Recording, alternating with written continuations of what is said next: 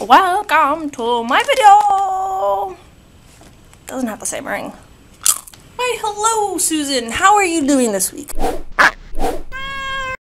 Hey there, Susan. So you might have noticed I'm not in the regular place at all today. I am in a hotel. You know what the best thing about hotels is? The free robes. So anyways, this week I wanted to respond to your question that you asked me last week about where do I get my inspiration from? Where do I get my inspiration? Are you even kidding me?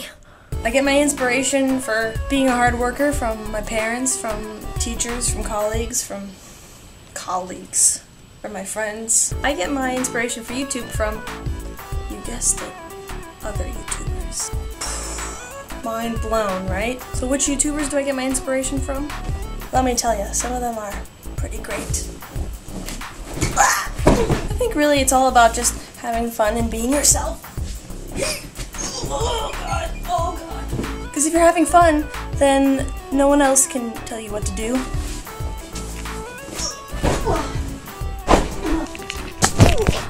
Do you ever wonder about the marshmallow?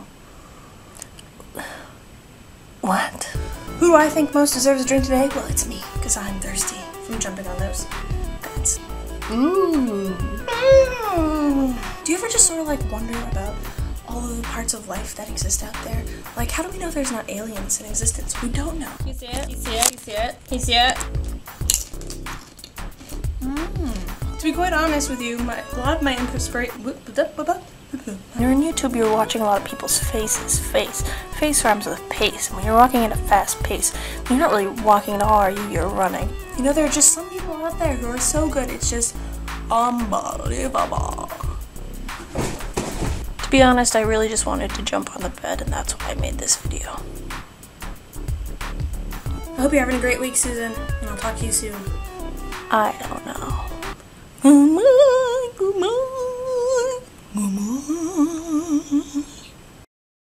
So, for those of you wondering about my look today, start with the hair. Obviously, you want a very messy updo. Those are all the rage right now. And pull a few strands out. And then we've got this top, which I got from Kohl's.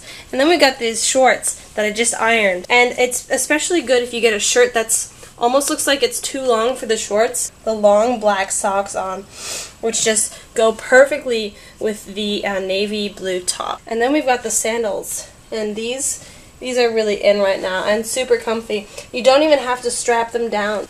Yep.